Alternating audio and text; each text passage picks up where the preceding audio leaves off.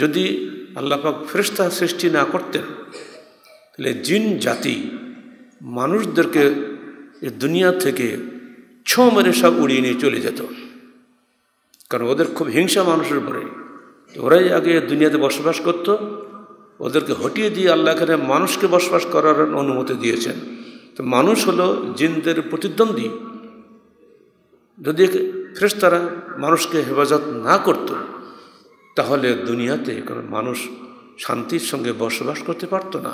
আহলে হাদিস আন্দোলন বাংলাদেশ, আসুন পবিত্র কুরআন ও সহিহ হাদিসের আলোকে জীবন গড়ি। আলহামদুলিল্লাহি রাব্বিল আলামিন আর রহমানির রহিম মালিকি ইয়াউমিদ্দিন। ইয়া আইয়ুহাল্লাযীনা আমানু তাকুল্লাহ হাক্কা তুকাতিহি ওয়া লা তামুতুন্না ইল্লা ওয়া আনতুম মুসলিমুন। يا أيها الناس اتقوا ربكم الذي خلقكم من نفس واحدة وخلق منها زوجها وبث منهما رجالا كثيرا ونساء واتقوا الله الذي تساءلون به والأرحام إن الله كان عليكم رقيبا. يا أيها الذين آمنوا اتقوا الله وقولوا قولا سديدا يصلح لكم أعمالكم ويغفر لكم ذنوبكم ومن يطع الله ورسوله فقد فاز فوزا عظيما. أما بعد فقد قال الله تعالى في الكلام المجيد فأعوذ بالله السميع العليم من الشيطان الرجيم. بسم الله الرحمن الرحيم. ليس البر أن تولوا وجوهكم قبل المشرق والمغرب ولكن البر من آمن بالله واليوم الآخر والملائكة والكتاب والنبيين. সূরা বাকারা ৭০ আয়াত। যাবতীয় হামদ ও সানা আল্লাহ রাব্বুল আলামিনের জন্য এবং যাবতীয় দরুদ ও সালাত শেষ নবী মুহাম্মদ রাসূলুল্লাহ সাল্লাল্লাহু আলাইহি ওয়াসাল্লামের জন্য। প্রত্যেকটি মানুষ সৎকর্ম করার জন্য আকাঙ্ক্ষা পোষণ করেন। কেউ কিন্তু মনের দিক দিয়ে অন্যায় কাজ করার আকাঙ্ক্ষা পোষণ করেন না। এরপরেও মানুষ অন্যায় কাজ করে, আবার কিছু মানুষ সৎকর্ম বেশি বেশি করেন। এ বিষয়ে একটা প্রশ্ন আসলো ইহুদিদের কাছ থেকে, যে দেখো তোমাদের এমন রসুল যে তিনি এতদিন আমাদের কেবলা বায়তুল মুকাদ্দাসের দিকে ফিরে সালাত আদায় করলেন 17 মাস, হঠাৎ তিনি এখন আবার উল্টে গিয়ে কাবাগৃহের দিকে ফিরে সালাত আদায় শুরু করে দিয়েছেন। আসলে লোকটা পাগল, কখন কি করে তো ঠিক ঠিকানা নাই, তোমরা এনার অনুসরণ করো না। এই অপপ্রচারের জবাব আসলো এই আয়াতের মধ্যে। আল্লাহ পাক জবাব দিচ্ছেন, লাইসাল বিররা আন তুওয়াল্লু বুজুহাকুম কিবালাল মাশরিকি ওয়াল মাগরিবি। পূর্ব বা পশ্চিম দিকে মুখ ফেরানোর মধ্যেই কোনো পুণ্য নাই। ওয়ালাকিন্নাল বিররা মান আমানা বিল্লাহি ওয়াল ইয়াউমিল আখির ওয়াল মালাইকাতি ওয়ান নাবিয়্যিন। বরং পুণ্য রয়েছে বিশ্বাস স্থাপন করার মধ্যে আল্লাহর উপরে, শেষ দিবসের উপরে, ফেরেশতাগণের উপরে, নবীগণের উপরে। এই বিশ্বাসের যদি কোনো ঘাটতি থাকে, আপনি যত ভালো কাজ করেন আল্লাহর নিকটে কবুল হবে না। পূর্ব দিকে ফিরে সালাত পড়েন আর পশ্চিম দিকে ফিরে সালাত পড়েন, কোনো কাজে লাগবে না যদি আপনার মধ্যে বিশ্বাসের সমস্যা থাকে। এই বিশ্বাসগুলোর মধ্যে আল্লাহর পরেই আনা হয়েছে ফেরেশতাদের উপরে বিশ্বাস। এই বিষয়টি হাদিসে ব্যাখ্যা আসছে ওমর ইবনে খাত্তাব রাদিয়াল্লাহু আনহু হাদিস থেকে, যেটা আমরা গত 2 জুমা আগে বলেছি। ইলাহি প্রশিক্ষণ শিরোনামে সরাসরি আল্লাহর পক্ষ থেকে প্রশিক্ষণ নিয়ে এসেছিলেন জিবরিল মানুষকে শেখানোর জন্য। আল্লাহ রসুলের সামনে বসে হাঁটুতে হাঁটু মিলিয়ে তিনি সাহাবীদের সামনে যে প্রশিক্ষণ দিয়েছিলেন, সে প্রশিক্ষণের দৃশ্য আমরা 2 জুমা আগে অবলোকন করেছি। সেখানে আপনারা দেখেছেন মোট 6টি বিশ্বাসের কথা বলা হয়েছে। 6টি বিশ্বাসের সবগুলি বলা যায় আমাদের বাংলাদেশিদের জন্য গায়েবী বিশ্বাস। যখন এটা বলা হয়েছিল তখন আল্লাহ রসুল তাদের সামনে ছিলেন, তিনি তাদের সামনে হাজির ছিলেন। কিন্তু এখন কি আমাদের সামনে আল্লাহ রসুল হাজির আছেন? নাই। যখন আমাদের জন্য সবই গায়েবী। প্রথম কথা ছিল আনতুমিনা বিল্লাহি ওয়া মালাইকাতিহি ওয়া কুতুবিহি ওয়া রুসুলিহি ওয়াল ইয়াউমিল আখির ওয়া তুমিনা বিল কদরি খাইরিহি ওয়া শাররিহি। এটাই হলো মুসলিম শরীফ 8 নম্বর হাদিস, যেটা মিশকাতে 2 নম্বর হাদিসে এসছে। যারা মিশকাতের ছাত্র শিক্ষক সবাই হাদিসটা জানার কথা। মাল ঈমান, হে মোহাম্মদ বলো তো ঈমান কাকে বলে? উত্তর তিনি যেটা দিয়েছিলেন সেদিন, সে উত্তরটাই আজকে আপনাদের শোনাচ্ছি। আনতুমিনা বিল্লাহি ওয়া মালাইকাতিহি ওয়া কুতুবিহি ওয়া রুসুলিহি ওয়াল কদরি খাইরিহি ওয়া শাররিহি। তুমি ঈমান আনবে আল্লাহর উপরে, তার ফেরেশতাগণের উপরে, তার কিতাবসমূহের উপরে, তার রসুলগণের উপরে এবং শেষ বিচারের হিসাব নিকাশের উপরে এবং তকদিরের ভালো মন্দের উপরে। এই 6টি স্তম্ভ ঈমানের জন্য। তার মধ্যে রসুলগণের, বিগত রসুলগণের কাউকে আমরা দেখিনি, কিন্তু আমাদের রসুলকে ওই অনুষ্ঠানে যারা উপস্থিত সাহাবী ছিলেন তারা সবাই দেখেছিলেন। আমাদের জন্য আমাদের রসুল এখন গায়েবী হয়ে গেছেন, অর্থাৎ যেহেতু মারা গেছেন আমরা দেখি নাই। আর না দেখি আমরা আমাদের রসুলকে বিশ্বাস করি। সম্ভবত সে কারণেই রাসূলুল্লাহ সাল্লাল্লাহু আলাইহি সাল্লাম তার সাহাবীদের সামনে একদিন বলেছিলেন, ওমান ওয়ারাইকুম ইন্না মিন ওয়ারাইকুম জামানা সাবরিন লিল মুতাওয়াসসিকি ফীহি আজরু 50 শাহীদাম মিনকুম। শোনো আমার সাহাবীরা, তোমাদের পেছনে এমন একটা কঠিন জমানা আসতেছে যখন নবীর একটা সুন্নতকে আঁকড়ে ধরার মানুষ তোমাদের মতন 50 জন সাহাবীর শহীদ হওয়ার চাইতে বেশি নেকির অধিকারী হবে, কারণ তারা নবীকে দেখেনি, তো ওই নাজিলের দৃশ্য দেখেনি। এরপরও তারা বিশ্বাস স্থাপন করেছে, করবে এবং নবীর সুন্নতকে আঁকড়ে ধরবে। আজকে বাংলাদেশে সত্যিকারের মুমিন মুত্তাকি মানুষ যারা আমরা আছি বা আপনারা আছেন, আলহামদুলিল্লাহ আমরা কিন্তু নবীকে না দেখে শুধু তার হাদিস পড়েই কিন্তু বিশ্বাস স্থাপন করেছি, তাই না? এবং হাদিস জেনেই তার উপরে আমল করে যাচ্ছি। এমনকি এই হাদিসের জন্য জীবন দিচ্ছেন আমাদের বউ ভাই।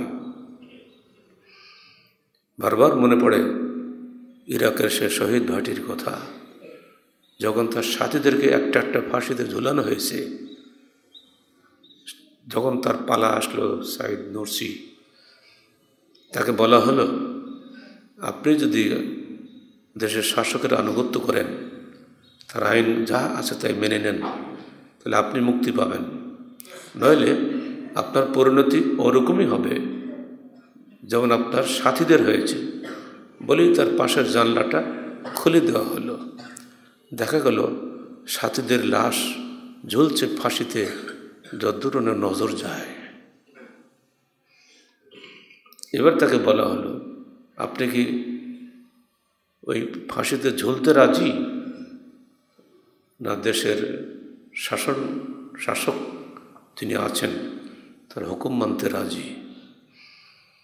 উনি জবাব দিয়েছিলেন, মনে রাখো আল্লাহ রসুলের একটা হাদিস পালনের জন্য আমার মতো সাইদ দুশ্রী হাজারবারও জীবন লাভ করবে, হাজারবার ফাঁসিতে ঝুলবে, হাদিস ছাড়ব না। বলো সুবহানাল্লাহ।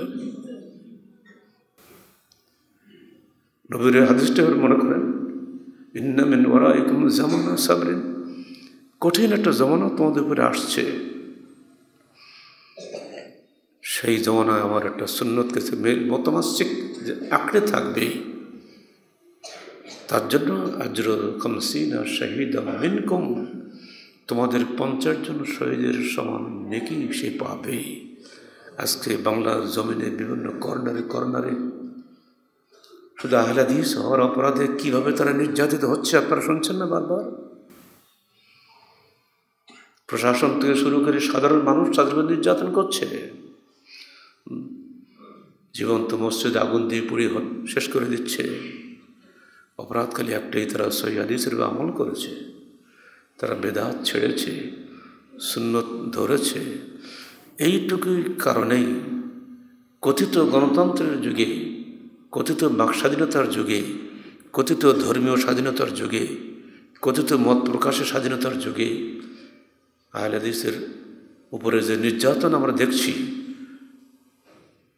বিগত বহু যুগে আমরা ইতিহাস পড়েছি কিন্তু দেখিনি, আমরা দেখছি এখন যারা এই যুগে নির্যাতিত হচ্ছেন একটা সুন্নতের জন্য, ইনশাআল্লাহ এই হাদিসের আলোকে তারা বিগত যুগের 50 জন সাহাবীর শহীদের সমান নেকি ইনশাআল্লাহ তারা পেয়ে যাবেন।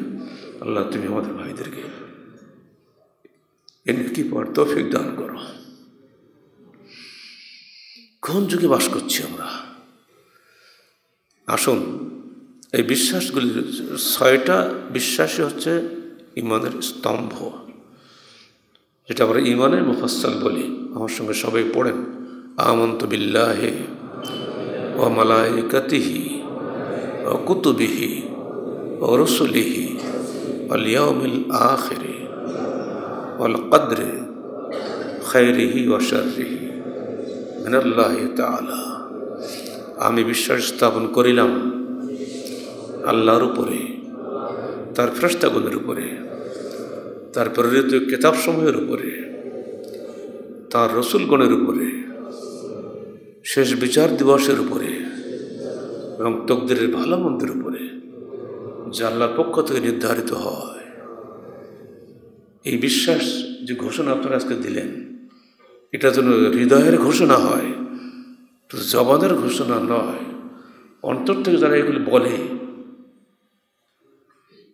দুনিয়া একদিক গেলেও কিন্তু সে ফিরবে না, জীবন যাবে কিন্তু বিশ্বাস পরিবর্তন হবে না। আল্লাহ পাক আমাদের সবাইকে এই অদৃশ্য বিশ্বাসের দৃঢ় থেকে মৃত্যুবরণ করার তৌফিক দান করুন। প্রথম হয়েছে আল্লাহ, দেখি নাই। 2 নম্বর হয়েছে ফেরেশতা, দেখি নাই। আজকে ফেরেশতাদের উপরে ঈমানের ব্যক্তিগত ও সামাজিক ফলাফল সম্পর্কে সামান্য আলোচনা করব কোরআন হাদিসের মাধ্যমে। আল্লাহ বলছেন, ফেরেশতা আল্লাহর একটা বিশাল সৃষ্টি।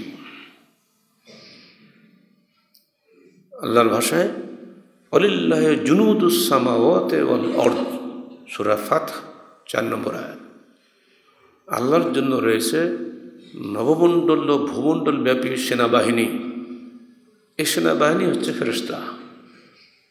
বাংলাদেশের সেনাবাহিনী, বিভিন্ন দেশের সেনাবাহিনী, 1000 হোক, লাখ হোক, আমরা আছি, আমাদের ভাইরা আছেন। কিন্তু আল্লাহর সেনাবাহিনী আসমান জমিন পরিব্যাপ্ত। তাহলে তাদের সংখ্যা কত হবে হিসাব করা যাবে কি? কার পক্ষে সম্ভব নয়। আল্লাহ সাক্ষী দিচ্ছেন, ওয়ালিল্লাহি জুনুদুস সামাওয়াতি ওয়াল আরদ, আসমান ও জমিন ব্যাপী সর্বত্র আল্লাহ ফেরেশতা সমূহ কত যে আছে আল্লাহ জানে। তিনি বলছেন, শুনে রাখো,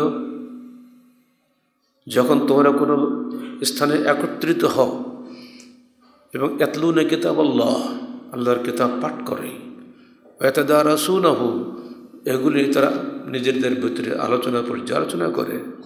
হাফাত আলাইহিমুল মালাইকা, সেখানে ফেরেশতা একদম ভরে যায়। ও নাযালাত আলাইহিমুস সাকিনা, আল্লাহর পক্ষ থেকে বিশেষ প্রশান্তি সেখানে নাজিল হয়। এই যে মসজিদে আমরা ভাইরা বসছি, পিছনে মসজিদে আমাদের মা বোনেরা বসছেন, মসজিদ ছাড়িয়ে বাইরে রৌদ্রে আপনারা কষ্ট করে বসছেন, ইজতেমাতেও আপনারা বসেন, চুপচাপ আল্লাহর বাণীগুলো শোনেন, রসুলের বাণীগুলো শোনেন। এই অনুষ্ঠানের মর্যাদা কত বেশি জানেন? আল্লাহ রসুল বলছেন হাফাত আলাইহিমুল মালাইকা, পুরা অনুষ্ঠানটা ভরে দিয়ে আমি ফেরেশতা দিয়ে। বলুন আলহামদুলিল্লাহ। আমরা তো খালি মানুষ দেখি, ফেরেশতাদের দেখতে পাই। আল্লাহ বলছেন হাফাত আলাইহিমুল মালাইকা, ফেরেশতারা সেখানে ভরে যায়। ও নাযালাত আলাইহিমুস সাকিনা, আল্লাহর পক্ষ থেকে বিশেষ ফেরেশতা সাকিনা নিয়ে সেখানে নাজিল হয়, প্রশান্তি নাজিল হয়। আমরা দেখি না, কিন্তু আমরা বিশ্বাসী। ফেরেশতাদের কত, আসুন একটা একটাকে আমরা দেখি।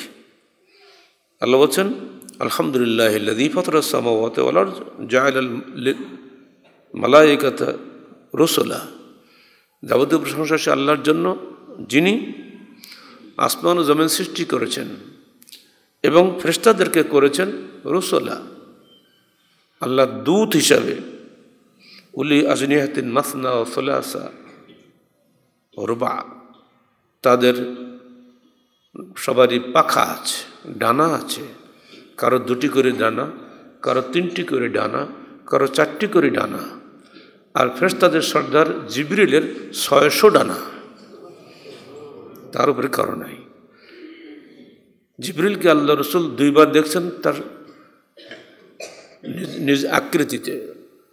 একটা মক্কায় হেরা গুহা থেকে নেমে যখন বাড়ি আসতেছিলেন, আফতাহ উপত্যকায়, তিনি আসমানের দিকে তাকিয়ে বারবার কণ্ঠস্বর শুনছেন, কিন্তু মানুষ দেখছেন না। হঠাৎ উপর দিয়ে তাকিয়ে দেখেন সেই ফেরেশতা যিনি তাকে হেরা গুহাতে বুকে চেপে ধরে বলেছিলেন ইকরা বিসমি রাব্বিকাল্লাযী খালাক। দেখি ভয়ে হড়িকে পড়ে যাওয়ার মতো অবস্থা। দৌড়িয়ে বাড়ি এসে বলছে, স্ত্রী খাদিজাকে বলছেন ঝম্মেলুনি ঝম্মেলুনি, তুমি চাদর মুড়ি দাও, চাদর মুড়ি দাও। ভয়ে ঠট্টারে কাঁপছে। ওরে বাপ রে বাপ, কী দেখলাম! সাদ্দাল উফক, পুরা দিগন্ত বিস্তৃত, সেই বিশাল জিবরিলের কারণে পুরা দিগন্ত বন্ধ হয়ে গেছে। আমাদের মতো ছোটোখাটো মানুষ এত বিশাল জিনিস দেখলে ভয় পাবো না? তিনি যে মানুষ ছিলেন, আমার নবী যে নূর ছিলেন না, এটা তার বড় প্রমাণ যে তিনি ভয় পেয়েছেন। নূর কি কারো ভয় পায়? হুজুরা বলে দিল আমার নবী নূরের নবী, তুমি হে নূরের নবী। তারপর কি নিখিলের ধ্যানের ছবি, তুমি না এলে দুনিয়ায় আধারে ডুবি তো সবই। কি সুন্দর গান গাই গিয়ে বলে জিলেবি খায়। হুঁশ নাই তো নূর হলে গিয়ে নূরের বিয়ে হয়, নূরের কি ছেলেবিলি হয়? সবই বুঝে, কিন্তু হক বুঝে না। এই জাহিলিয়াত চলছে সর্বত্র। তো তাদের আকৃতি আল্লাহ পাক বললেন 2টি ডানা বিশিষ্ট বা 3টি ডানা বিশিষ্ট বা 4টি ডানা বিশিষ্ট, এটা নর্মাল। কিন্তু ফেরেশতাদের সর্দার জিবরিলের 600 ডানা আল্লাহ রসুল নিজে দেখেছেন, একবার দুনিয়াতে আর একবার মেরাজে গিয়ে। তিনি কেমন ছিলেন? আল্লাহ বলছেন আল্লামাহু শাদীদুল কুওয়া, সূরা নাজম 5 আয়াত। কঠিন শক্তিশালী জিবরিল,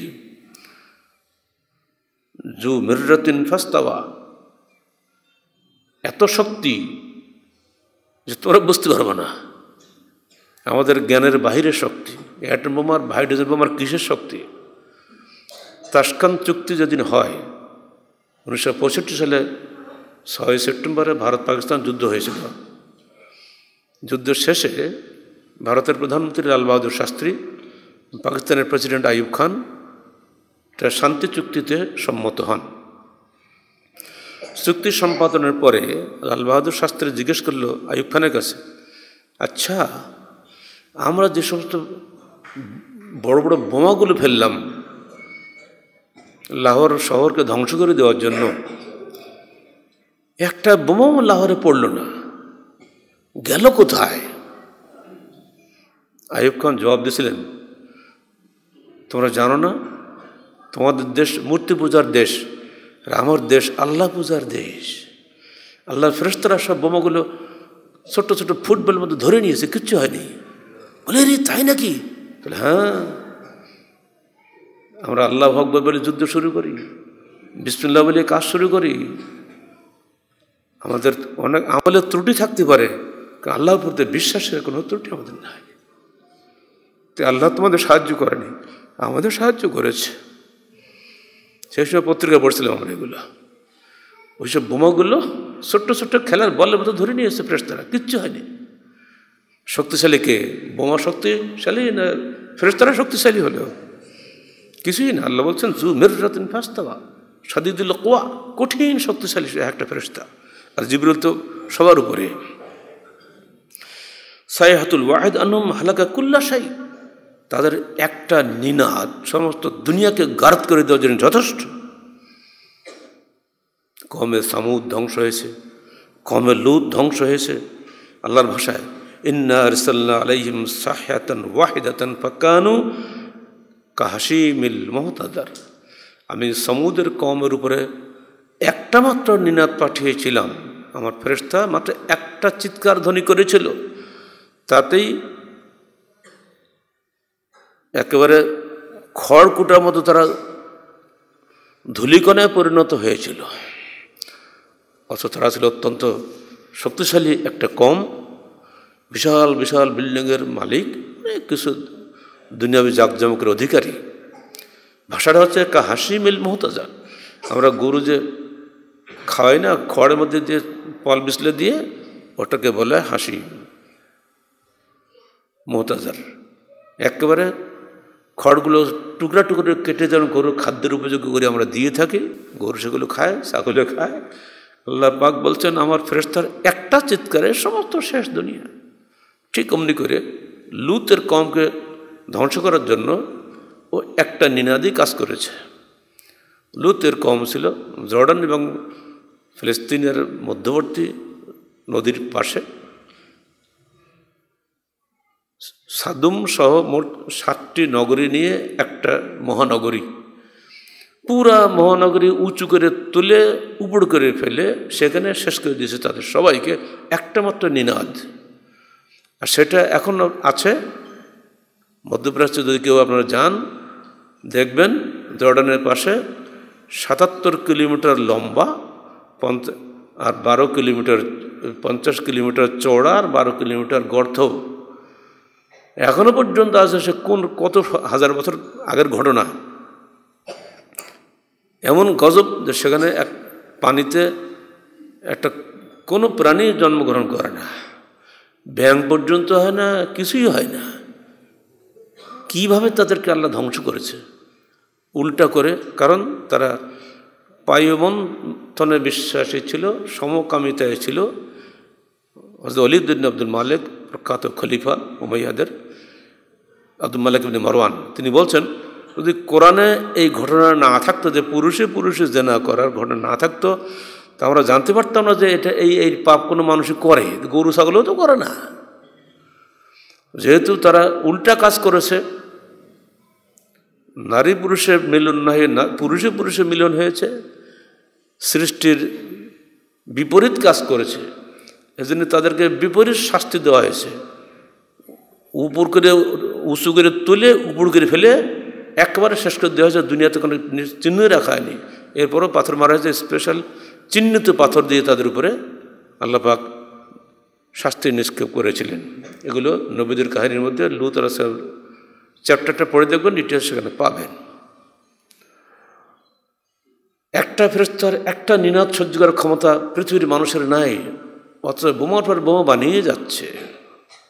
লাভ কি বাবা এসব বোমার? আল্লাহর হুকুম হলে তোমার বোমায় কোনো কাজ হবে, সব নিষ্ক্রিয় হয়ে যাবে।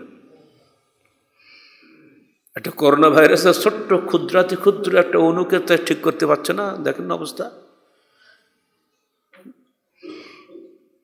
ফেরেশতাদের মধ্যে 4 জন ফেরেশতা শ্রেষ্ঠ, আপনারা সবাই জানেন। জিবরিল, তারপর কি মিকাইল, ইসরাফিল, মালাকুল মউত। আজরাইল বলে অবশ্য এটা হাদিস কোরআন এ নাম নাই, মালাকুল মউত আছে। আল্লাহ বলছেন অনুফিখা ফিস সূরে ফাসায়কা মান ফিস সামাওয়াতি ওয়া মান ফিল আরদ ইল্লা মান শাআ আল্লাহ সূরা জুমার ৬৮ আয়াত।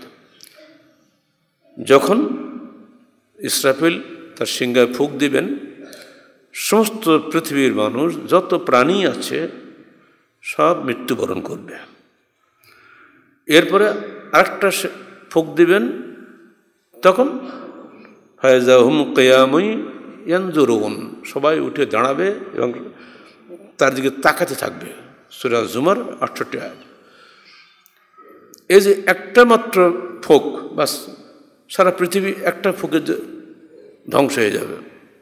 একটা ফুঁকে প্রথমে সবাই আমরা জীবিত হয়ে যাব, কবরবাসী যারা আছে সব উঠে যাব, আর যারা জীবিত থাকবে তার মরে যাবে। জীবিতগুলো মরবে, এরপরে দ্বিতীয় ফুঁকে কবরে যারা আছে যত মৃত সব উঠে দাঁড়িয়ে যাবে। কতদিন ছিলে? ইল্লা আশিয়াতান আও দুহাহা, একটা রাত বা একটা সকালে ছিলাম কবরে। আর ছিল তো লক্ষ লক্ষ বছর, আদম তো শুরু করলে তো বহু বছর, হিসাব নিকাশ নাই। কিন্তু ঘুম থেকে উঠলে যেমন মনে করা কত করে পরিষ্কার বোঝা যায় না, ওটা ঠিক ওরকম হবে। সবাই বলবে ইল্লা আশিয়াতান আও দুহাহা, একটা রাত বা একটা সকাল ঘুমিয়েছিলাম, বেশিক্ষণ তো ছিলাম না।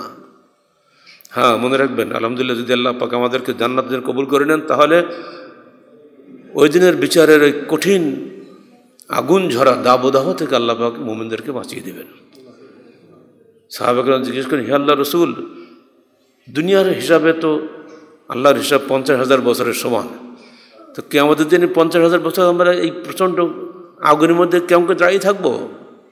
কারণ সূর্য সেদের নিচে নেমে আসবে, ও তাপ দারুণ নিচে নেমে আসবে, 1 মাইল বা 2 মাইল উপরে থাকবে, আর তার সে আগুন সমস্ত মানুষের দেহ গলবে। কারো ঘাম মাথা পর্যন্ত আসবে, কারো ঘাম কোমর পর্যন্ত উঁচু হবে, কারো ঘাম কাঁধ পর্যন্ত উঁচু হবে। সবাইকে এরকম কষ্ট হবে? তখন আল্লাহ রাসূল বললেন, চিন্তার কারণ নাই।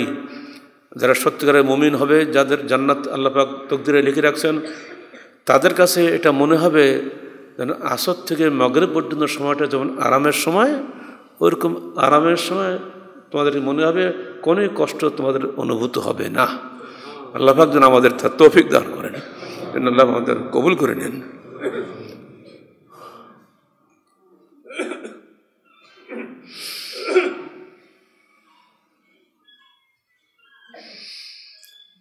ফেরেশতাদের সম্পর্কে আল্লাহ পাক বলছেন, দেখো, ওয়াকালু ইত্তাখাযার রহমান ওয়ালাদা, কাফেররা বলল আসলে আল্লাহ সন্তান আছে। তারা কারা? ফেরেশতারা। উত্তর দিলেন, বাল ইবাদুম মুকরামুন, আরে গর্দভরা শোনো, ফেরেশতারা আল্লাহর একটা অন্যতম সৃষ্টি মাত্র, ওরা আল্লাহর সন্তান নয়। লা ইয়াসবিকুনাহু বিল কওলি, তারা আল্লাহর নির্দেশের বাইরে একটি কাজও করে না। ওহুম ইয়ামুরুহু ওয়া ইয়ামালুন, আল্লাহ পাক তাদেরকে নির্দেশ দেন এবং তারা সে কাজ ফলো করে। ইয়ালামু মা বাইনা আইদিহিম ওয়া মা খালফাহুম, আল্লাহ জানেন তাদের আগে পিছের সব কিছু। ওয়ালা ইয়াশফাউনা ইল্লা লিমান ইরতাদা, তারা কারো কাছে কোনো সুপারিশ করে না, কেবল ওই ব্যক্তির ব্যতীত যার উপরে আল্লাহ সন্তুষ্ট হন। হুম মিন খাশিয়াতিহি মুশফিকুন, ফেরেশতারা আল্লাহর ভয়ে সদা সন্ত্রস্ত থাকে। সূরা আম্বিয়া 26, 27, 28 আয়াত। এটা হলো ফেরেশতাদের পরিচয়। ঠিক অমনিভাবে যারা জাহান্নামে ফেরেশতা হবে, তাদের সম্পর্কে আল্লাহ বলছেন, আলাইহা গিলাজুন শিদাদুন, আলাইহা মালায়েকাতুন গিলাজুন শিদাদুন লা ইয়াসুনা আল্লাহ মা আমারহুম ওয়া ইয়ামালুনা মা ইয়াফআলুন। ফেরেশতারা কেমন? জাহান্নামে ফেরেশতা বিশেষ করে গিলাজুন শিদাদ, কঠোর হৃদয়ের এবং কঠিন চেহারার হবেন তারা। তারা কোনো অবস্থাতেই আল্লাহর নিষেধের ব্যতিক্রম করেন না। তাদেরকে যা নির্দেশ দেওয়া হয় তারা ঠিক তাই করেন, কোনো সুপারিশ তারা শোনেন না। যখন নাজিল হলো আলাইহা 19 জাহান্নার ফেরেশতা হবে 19 জন। গর্দব আবু জাহল, ওনাকে আবুল হেকাম, জ্ঞানের পিতা, ও মক্কার বড় যুবকদেরকে ডেকে সব বললে, মোহাম্মদ বলছে জাহান্নামের ফেরেশতা নাকি 19 জন। তোরা তো এক একটা খুব দারুণ সব বডি বিল্ডার দেখতে পাচ্ছি, তোরা এক একটা ফেরেশতা সাইজ করতে পারবি না? কোনো নেতা বললে সবই পারবো, দরকার নেই। তোরা 100 জন লোক যদি একটা ফেরেশতা ঠিক করতে পারিস তাতে জাহান্নাম আমাদের দখলে চলে আসলো। 19 জন তো মাত্র। কি বোকার বোকা বোঝেন, ফেরেশতাদের হিসাবও বোঝে না, মনে করেন আমাদের মতোই ফেরেশতা, এত সস্তা। আল্লাহ বলছেন ফেরেশতাদের বিভিন্ন কাজ আমি দিয়েছি। দেখো, একদল ফেরেশতা তারা মায়ের গর্ভে সন্তান উৎপাদন করে। কিভাবে? ব্যাখ্যা আসছে হাদিসে। ইবনে মাসউদ রাদিয়াল্লাহু তাআলা আনহু قال قال رسول الله صلى الله عليه وسلم هو الصادق المصدوق, তিনি সত্যবাদী এবং সত্যায়িত। ভাষা খেয়াল করছেন, আমার রাসূল খালি সত্য কথা বলেন না, তিনি আল্লাহ কর্তৃক সত্যভাষী হিসাবে সত্যায়িত হয়েছেন। هو الصادق المصدوق, তার জবান দিয়ে কোশ্চেন কালে কোনো মিথ্যা কথা বের হয় না। তিনি আল্লাহর কসম করে বলছেন, ওয়াল্লাযী নাফসি বিয়াদিহি মা খারাজা আন্নি ইল্লা হাক্কুন, যার হাতে আমার প্রাণ, তার কসম করে আমি বলছি, আমার এই জবান থেকে হক ব্যতীত কখনোই মিথ্যা কথা বের হয় না। এইভাবে কসম করা যে মানুষটা, তিনি বলে দিচ্ছেন, দেখো, ইন্না আহাদাকুম ইউজমা খালকুহু ফি বাতনি উম্মিহি, তোমাদের প্রত্যেকেরই তার মায়ের গর্ভে একত্রিত করা হয়। কিভাবে?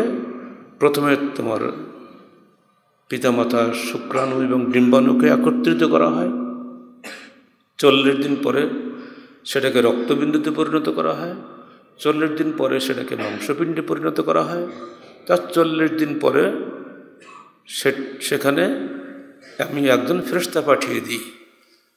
120 দিনের মাথায় ফেরেশতা গিয়ে সেখানে তার 4টে বস্তু লিখে দেয়। প্রথমে তার আজাল, আয়ুষ্কাল, কতদিন সে থাকবে। 2 নম্বর তার আমল, দুনিয়াতে সে কি কি কাজ করবে। 3 নম্বর তার রিজিক, সে কতটুকু রুজি প্রাপ্ত হবে দুনিয়াতে। 4 নম্বর সে সাঈদ আও শাকী, সে সৌভাগ্যবান হবে না হতভাগা হবে, অর্থাৎ জান্নাতি হবে না জাহান্নামী হবে।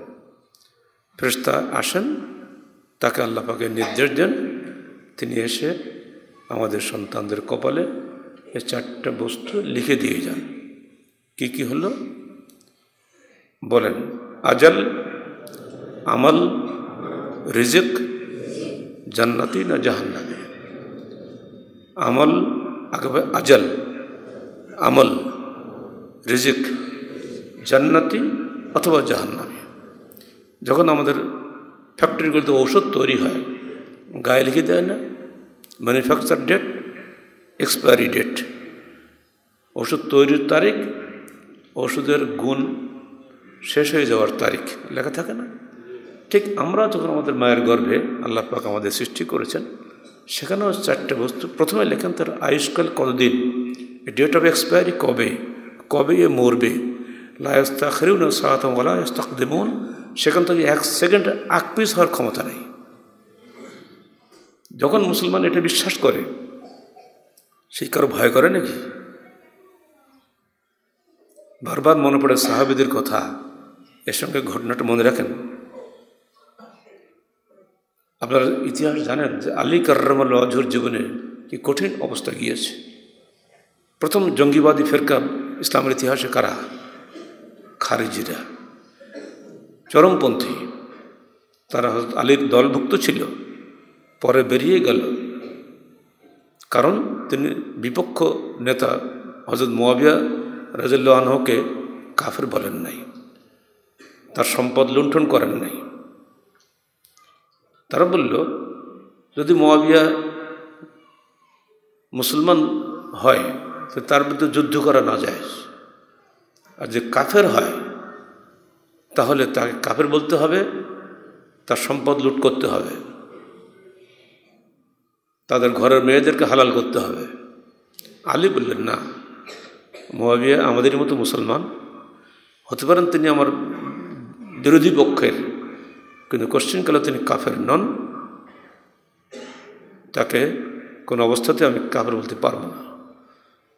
ফলে 12,000 লোক তার দল থেকে বেরিয়ে গেল। এদেরকে বলা হয় খারেজি, চরমপন্থী, যাদের সম্পর্কে হাদিস আল্লাহ রাসূল বলছেন আল খাওয়ারিজ কিলাবুন নার, খারেজিরা হলো জাহান্নামের কুকুর। এরা খালি মানুষকে কাফের বলে আর তার রক্ত খাওয়ার জন্য পাগল হয়ে থাকে। এই চরমপন্থী জঙ্গিবাদী দলের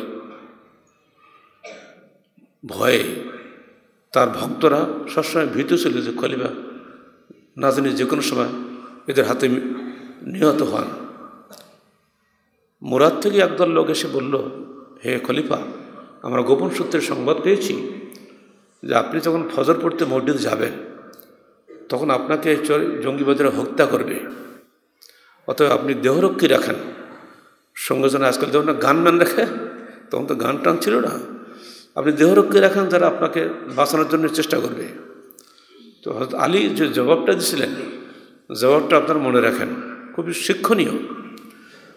বলেছেন, দেখো হে প্রশ্নকারী, আল্লাহ পাক প্রত্যেক মানুষের হেফাজতের জন্য দুজন করে ফেরেশতা রেখে দিয়েছেন। এই ফেরেশতারাই আমাকে হেফাজত করবে, মানুষের কোনো প্রয়োজন নাই। তবে যখন আমার মৃত্যুকাল ঘনিয়ে আসবে তখন ওই ফেরেশতারা ওখান থেকে সরে যাবে, তখনই যদি আমি নিহত হই তখনই হত্যাকারী আমাকে মারার সুযোগ পাবে, নইলে কোনো ক্ষমতা নেই সে আমার ধারে আসে, কারণ ফেরেশতা আমার সঙ্গে থাকে। বলুন সুবহানাল্লাহ ওয়া বিহামদিহি। কাব আল আহবার বলছেন, যদি আল্লাহ পাক ফেরেশতা সৃষ্টি না করতেন তাহলে জিন জাতি মানুষদেরকে এই দুনিয়া থেকে ছো মেরে সব উড়িয়ে নিয়ে চলে যেত, কারণ ওদের খুব হিংসা মানুষের উপরে। ওরাই আগে দুনিয়াতে বসবাস করত, ওদেরকে হটিয়ে দিয়ে আল্লাহ এখানে মানুষকে বসবাস করার অনুমতি দিয়েছেন। তো মানুষ হলো জিনদের প্রতিদ্বন্দ্বী। যদি ফেরেশতারা মানুষকে হেফাজত না করত তাহলে দুনিয়াতে কোনো মানুষ শান্তির সঙ্গে বসবাস করতে পারতো না। এখনো পর্যন্ত আমরা দেখি না, মাঝে মধ্যে জিন উড়িয়ে নিয়ে চলে যায় না, টিকবে না। আল্লাহ রাসূল যাচ্ছেন এক যুদ্ধে, রাস্তায় এক মহিলা দাঁড়িয়ে আছে, হে অমুক, আপনি কি আল্লাহ রসুল মুহাম্মদ? তাহলে হ্যাঁ।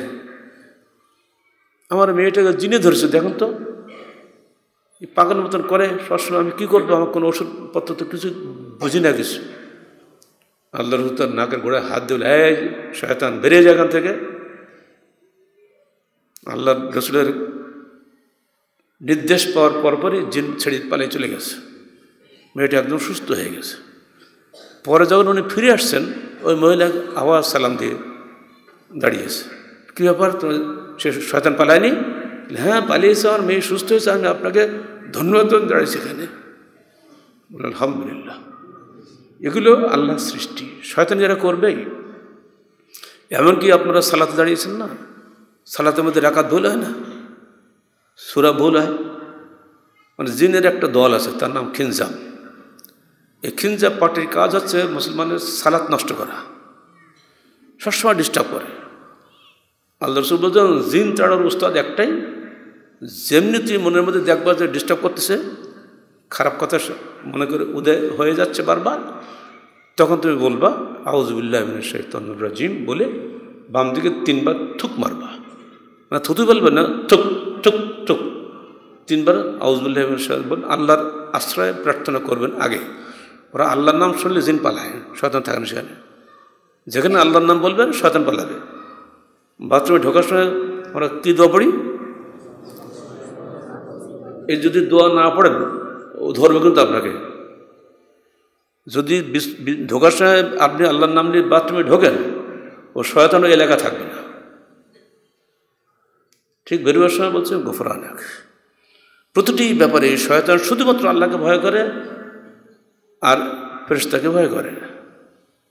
বদরের যুদ্ধে শয়তান নিজে সুরাক বিন মালিকের রূপ ধরে যুদ্ধে অংশগ্রহণ করেছিল, আর আবু জাহেলকে উৎসাহ দিয়ে, চলো চলো তুমি জিতে গেছো, লা গালিব লাকুম আল-ইয়াওম, আজকে তোমাদের উপরে কেউ বিজয়ী হওয়ার ক্ষমতা কারণ নেই, আমি তোমাদের সাথে আছি। কিছুক্ষণ পরে মারছে দৌড়, তুমি পালাচ্ছ কেন? ও ঘুষি মেরে দৌড়াইছে। কী হয়েছে, পালাচ্ছ কেন? বলে আমি যা দেখেছি তোমরা তো দেখোনি। তার মানে আমি ফেরেশতা দেখেছি নামছে বদরের যুদ্ধে, ওদের দিকে আমি এখন পালাচ্ছি, যে দাব দিয়ে পড়লে সাগরের মধ্যে ডুব দিয়ে চলে গেল।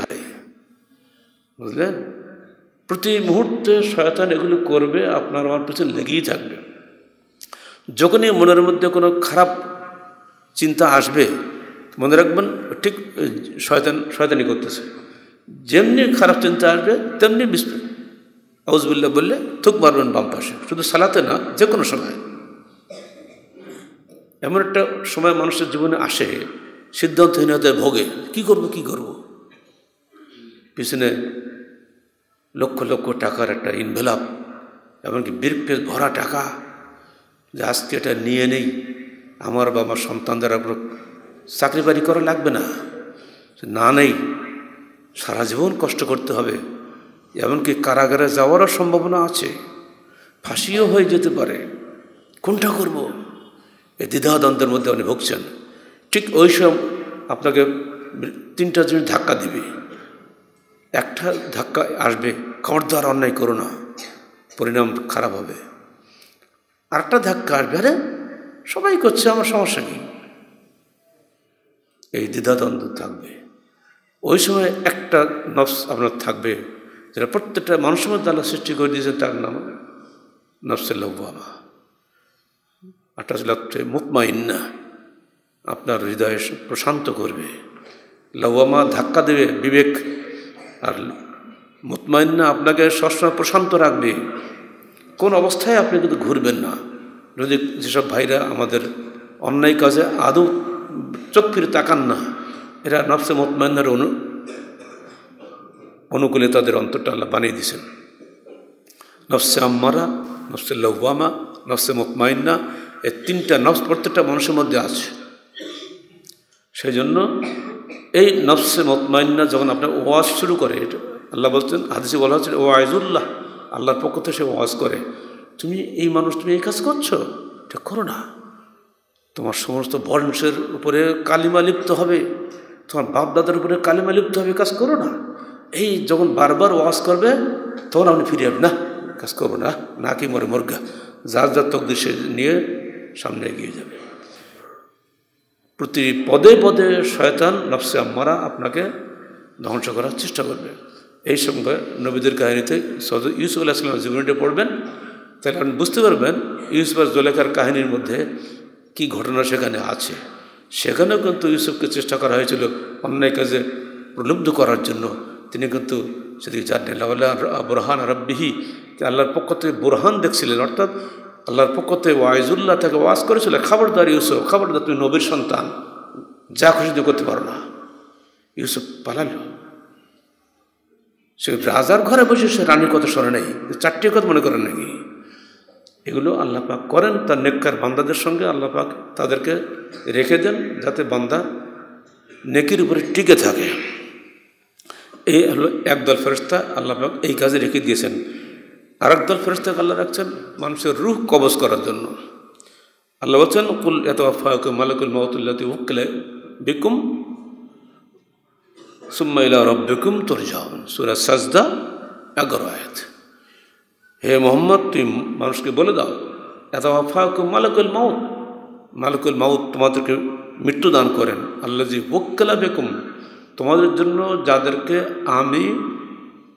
জন্য যাদেরকে নির্ভর করে দেওয়া হয়েছে, উক্কিলা নিয়োজিত করা হয়েছে এই ফেরেশতাগুলোকে। এখন তো ধারণা হতে পারে যাতে মালাকুল মউত একা এত মানুষ কখন মারে। আমাদের বাংলাদেশে নাকি প্রতি মিনিটে 1400 লোক মরে আর 1300 লোক নাকি জন্মগ্রহণ করে, তো এত মারে কখন? এর জবাব আল্লাহ পাক দিচ্ছেন, হাত্তা ইযা জাআ আহাদাকুমুল মাউত তাওয়াফাতহু রুসুলুনা ওয়া হুম লা ইফরাতুন, যখন তারা মওতের কাল এসে যায় তখন তাদেরকে ওফাত দান করে রসুলুনা, আমাদের রসুলগণ। এটা দিয়ে বোঝা যাচ্ছে মালাকুল মউত একক একজন ফেরেশতা নন, তার বহু অনুচর এবং সাথী আছে। অতএব পৃথিবীর এই ৬০০ কোটি মানুষকে মউত দেওয়ার জন্য ৬০০ কোটি ফেরেশতা নিয়োজিত আছে, যারা মালাকুল মউতের অধীনে চলে। অত ভয়ের কোনো কারণ নেই। যেমন এই বলে মানুষকে ধোঁকা দেওয়ার চেষ্টা করে লাভ হবে না। আরেক দল ফেরেশতা আছেন যারা মানুষের আমলগুলো হেফাজত করেন। আল্লাহ বলছেন, ওয়াইন্না আলাইকুম লাহাফিজিন কিরামান কাতিবিন ইয়ালামুনা মা তাফআলুন। তোমাদের সবার উপরে হেফাজতকারী ফেরেশতা আছে এবং তারা সব কিছু লেখেন। কিরামান কাতিবিন, সম্মানিত ফেরেশতা, তোমাদের সমস্ত আমল তারা লেখেন। ডান কাঁধের ফেরেশতা তোমাদের সৎকর্মগুলো লেখেন, বাম কাঁধের ফেরেশতা তোমাদের মন্দ কর্মগুলো লেখেন। ইয়ালামুনা মা তাফআলুন, তোমরা যা কিছুই করো সব কিছু তারা জানে। সূরা ইনফিতার 11 নম্বর আয়াত। আল্লাহ পাক বলছেন, লাহু মুআক্কিবাতুন মিন বাইনি ইয়াদাইহি ওয়া মিন খালফিহি, সূরা রাদ প্রথম আয়াত। প্রত্যেকটা মানুষের জন্য ফেরেশতা আছে, সামনে দিয়ে পিছন দিয়ে, মুআক্কিবাত, বারবার আসছে যাচ্ছে, সবসময় তোমাকে হেফাজত করছে। অন্য আয়াতে আসছে প্রত্যেক মানুষের জন্য দুজনকে ফেরেশতা অলওয়েজ নির্ধারিত আছে। কোরআন বলছে, ইয ইয়াতালাক্কাল মুতালাক্কিয়ানে আনিল ইয়ামিনে ওয়া আনিশ শিমালে কুঈদ। যেদিন তোমাকে সাক্ষাৎ করবে তোমার সাথে তোমার দুইজন ফেরেশতা, যার ডাইনে এবং বামে বসা আছে। আনিল ইয়ামিন মানে ডাইন, মানে শিমাল অর্থ বামে। এরা সবসময় থাকে, মৃত্যুর আগ পর্যন্ত তারা যায় না। ইয়াতাকাবুন আলাইকুম মালাইকাতুম বিল-লাইল, হাদিসে বলা হচ্ছে তোমাদের উপরে একদল ফেরেশতা রয়েছে যারা দিনের বেলা ডিউটি করে, আবার রাতের বেলা ডিউটি করে। ইস্তামিউনা ফি সালাতিল আসর ওয়া সালাতিল ফজর, যারা মিলিত হয় আসরের সালাতে এবং ফজরের সালাতে। আসরের সালাতে মিলিত হয় অর্থাৎ রাতের ফেরেশতা আসে, দিনের ফেরেশতা চলে যায়, ওখানে ওরা মিট করে। এদিন আসরের সালাত খুব গুরুত্বপূর্ণ। হাফিজু আলা সালাওয়াত ওয়া সালাতুল ওয়াসতা আছে না কোরআনে? তোমরা সালাতের প্রত্যেক ওয়াক্তকে হেফাজত করো এবং মধ্যবর্তী সালাতকে হেফাজত করো, বিশেষ করে বলা হয়েছে। এই জন্য যে ওই সময় ফেরেশতারা একদল চলে যান আর একদল আগমন করেন। দুই ফেরেশতা দেখে গিয়ে আল্লাহকে বলে, আল্লাহ তোমার এই বান্দারা দেখলাম সবাই সালাতে রত আছে। আল্লাহ খুশি হয়ে বলবেন, তোমরা যে বলেছিলে ওরা মারামারি করবে, খুন খারাপি করবে, কই কি দেখলে? না হে ফেরেশতারা, হে আল্লাহ, মানুষ তোমার জন্য সিজদা করছে। আগমনকারী ফেরেশতারাও বলবে, প্রস্থানকারী ফেরেশতারাও বলবে। উভয় ফেরেশতা যেমন সাক্ষী দেয় আপনার জন্য, আপনি ইনশাআল্লাহ জান্নাত হয়ে যাবেন। আল্লাহ পাক আমাদেরকে এই ফেরেশতাদের সাক্ষ্য লাভের যোগ্য করে গড়ে তুলুন। আর একদল ফেরেশতা আসে ফজরের সময়। আল্লাহ বলছেন, ইন্না কুরআনাল ফজরে কানা মাশহুদা, সূরা বনু ইসরাঈল ৭৮ আয়াত। ফজরের সালাতে ফেরেশতারা হাজির হয়, অর্থাৎ রাতের ফেরেশতা চলে যায় আর দিনের ফেরেশতা আবার আগমন করে। এই ফেরেশতাদের সঙ্গে মিট হয় ফজরের সালাতে। তারা ঠিক একই সাক্ষী দেয় আল্লাহর কাছে গিয়ে, আল্লাহ তোমার বান্দাকে আসরের সময় দেখছিলাম, ফজরের সময়ও দেখছি, তুমি তাকে ক্ষমা করো। আল্লাহ পাক আমাদেরকে আসর এবং ফজরের সালাতে নিয়মিত অংশগ্রহণ করা জামাতের সাথে তৌফিক দান করুন। এই বিষয়গুলো যখন আপনার থাকবে তখনই কিন্তু আপনার হৃদয়ে ফেরেশতা সম্পর্কে ধারণা প্রস্তুত হয়ে যাবে। সমস্ত কর্ম আপনার সুন্দর হবে। অসৎ কর্ম করলেও ফেরেশতা লিখছে, যদি দেখেন তা আমি লিখছি, আমার বস তো টের পাচ্ছে না, সরকার টের পাচ্ছে না, পুলিশও টের পাচ্ছে না, কেউ নাই, অন্ধকারে একটা অন্যায় করব, সমস্যা কি? সাক্ষী তো কেউ নাই, আর কোর্ট কাছারিতে বিচারের সাক্ষীর উপরে, সাক্ষী যেহেতু নাই আর সমস্যা কি? জি না, সাক্ষী এখানেই বসা আছে, সাক্ষী তো বাম কাঁধে বসা আছে, সাক্ষী তো ডান কাঁধে বসা আছে, সবই তো লিপিবদ্ধ হচ্ছে, কিছুই কিন্তু আল্লাহর নজরের বাইরে নাই। সায়ে কুমার শাহিদ, কিয়ামতের দিন সায়েক মানে হাকিয়ে নিয়ে যাবে একদল ফেরেশতা, শাহিদ আর একদল ফেরেশতা আমলনামা নিয়ে হাজির হবে। সেদিন আল্লাহ কি বলবে? ইকরা কিতাবাক কাফা বিনাফসিকা আল-ইয়াওমা আলাইকা হাসিবা। তুমি তোমার আমলনামা নিজে পড়ো, আজকে তোমার হিসাবের জন্য তুমি নিজেই যথেষ্ট। তুমি জান্নাতি হবে না জাহান্নামী হবে, তোমার আমল তুমি নিজে পড়ো। 20 বছর আগে কোন অপরাধ করেছিলে তোমার তো মনে নাই, আল্লাহ সব মনে আছে, এই দেখো সব রেকর্ডেড। এইগুলো যখন আপনার চিন্তায় আসবে, ফেরেশতার অবস্থান যখন আপনি বুঝতে পারছেন, তখন তো আর আপনার অন্য ভয় করার প্রশ্ন নাই। আমাদের বহু মানুষের জীবনে এরকম বহু ঘটনা আছে যে সাক্ষাৎ মৃত্যুর হাত থেকেই বেঁচে গেছি আমরা। এরকম মানুষটা নাই আমাদের মধ্যে? অসংখ্য মানুষ আমাদের মধ্যে আছে। গাড়ি অ্যাক্সিডেন্ট হয়েছে, বাপ মা চলে গেছে, ছোট্ট 4 মাসের বাচ্চা বেঁচে গেছে, তার তো আগে মরে যাওয়ার কথা, ঠিক না? এরকম বহু জায়গায় আমরা দেখছি সবসময়। এগুলো দেখে ঈমান আনার দরকার যে না, অদৃশ্য জগতে এত ফেরেশতা আল্লাহর আছে। ওয়ালিল্লাহি জুনুদুস সামাওয়াতি ওয়াল আরদ, আসমান জমিন পরিব্যাপ্ত ফেরেশতা দিয়ে, যাদেরকে আমরা কেউ দেখি না। আল্লাহ তাদেরকে নিয়োজিত করেছেন শুধু মানুষের সেবা করার জন্য। আর সেই আল্লাহর জন্য কি আমরা শুকরিয়া আদায় করবো না? বলুন আলহামদুলিল্লাহ হামদান কাসীরান তাইয়িবান মুবারাকান ফীহি। আল্লাহ তুমি আমাদেরকে শয়তানদের হাত থেকে বাঁচিয়ে ফেরেশতাদের অনুসারী হওয়ার তৌফিক দাও। আল্লাহ তুমি ফেরেশতাদের মাধ্যমে আমাদেরকে সবসময় হেফাজত করো, আমাদেরকে এবং আমাদের পরিবারকে ফেরেশতাদের মাধ্যমে তুমি সর্বদা হেফাজত করো এবং আমাদেরকে অন্যায় থেকে বাঁচিয়ে রাখো। আকুলু কওলি হাযা আস্তাগফিরুল্লাহ লি ওয়া লাকুম ওয়া লিসাইরিল মুসলিমিন। নতুন কথা মনে করে দিল, এসব ফালতু নাম উচ্চারণ করতে রুচ হয় না। ভালোবাসা দিবস, বলেন নাউজুবিল্লাহ। 14ই ফেব্রুয়ারি, আজকে কত? পরশুদিন। বলতে ওটা জাহান্নামের দিবস। সব বাচ্চারা সাবধান। ফুল আর দেশে থাকলো না। যারা ফুলের ব্যবসা করে ওরা মনে মনে কল্পনা করে ভালোবাসা দিবস সপ্তাহে একবার করে হোক, যার যেখানে স্বার্থ। খবরদার, তরুণ, কিশোর, যুবকেরা তারুণ্যকে, কৈশোরকে, যৌবনকে শয়তানের গোলাম বানিও না। আল্লাহর গোলামি করো। মনে রেখো, তোমার দেহের প্রতি ফোঁটা রক্ত আল্লাহর দেওয়া পবিত্র আমানত। এই আমানতকে আল্লাহর পথে ব্যয় করো, শয়তানের পথে ব্যয় করে আমানতের খেয়ানত করো না। পুরা সরকার ও সমাজ এর বিরুদ্ধে চেষ্টা করে যাচ্ছে, এরপরও ঠেকাতে পারছে না।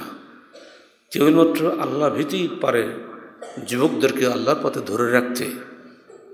প্রত্যেক বাপ মাকে বলছি, যারা বড় ভাই আছো তোমাদেরকে বলছি, তোমরা তোমাদের তরুণ কিশোর ভাইদেরকে এবং বোনদেরকে এই শয়তানি করা থেকে বিরত রাখার চেষ্টা করবে।